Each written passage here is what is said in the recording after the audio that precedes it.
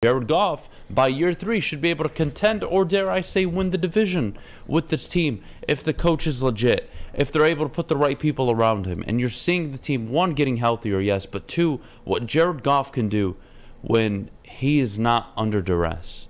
He's one of the most protected quarterbacks in the NFL over the last 6-7 weeks, and it's showing. Higher completion percentage, limited turnovers, only 1 interception thrown in 6 weeks.